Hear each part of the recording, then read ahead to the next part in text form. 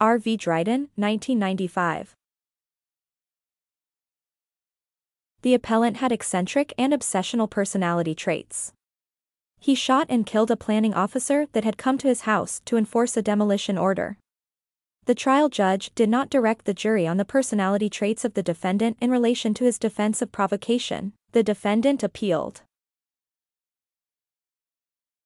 The Court of Appeal held that the personality traits were sufficiently permanent to be attributed to the reasonable man. However, the appeal was dismissed as it was thought that even if the jury were properly directed, no reasonable jury would have concluded that a reasonable person with the personality traits would have been provoked into doing what the defendant did.